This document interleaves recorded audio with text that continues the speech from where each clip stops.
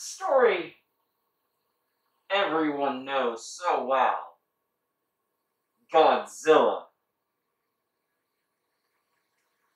is about a benevolent sea serpent who comes out of the ocean unexpectedly and then cries out, causes magic to happen, and then cries out, rebuilds a city greater than it was before, cries out, and then descends back into the sea.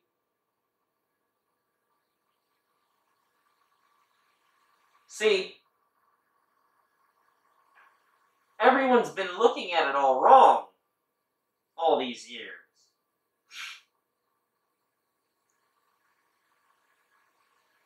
See, it's not about what it does. It's not about where it does it. What matters is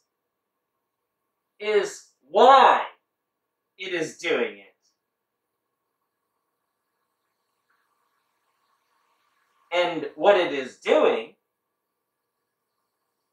is being benevolent and making a great city greater than it was before.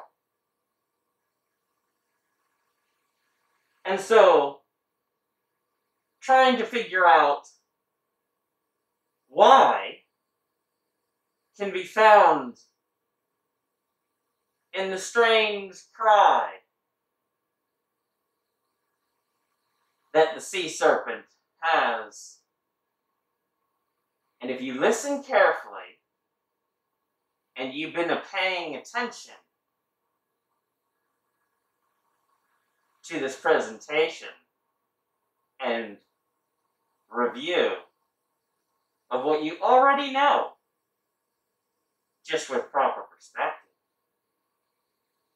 well, then you will hear the why. The why the sea serpent used magic to build a city greater than it was before, for no apparent reason,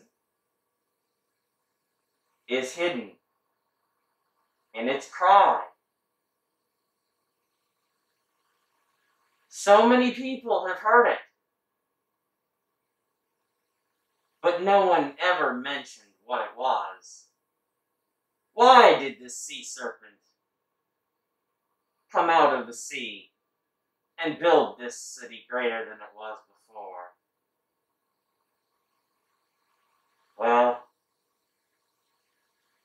let me help you with proper perspective.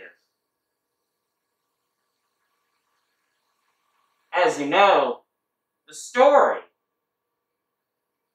is only understood if you understand the way Japanese people think and read everything backwards. And so, the secret in decoding what Godzilla is saying is this. Cobra! Cobra! Cobra has been performed upon me! Cobra! Cobra! Cobra!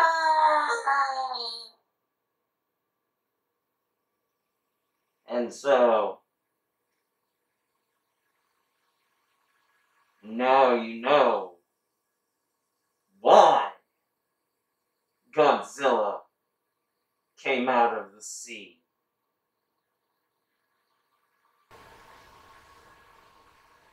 Now, after all this time, you see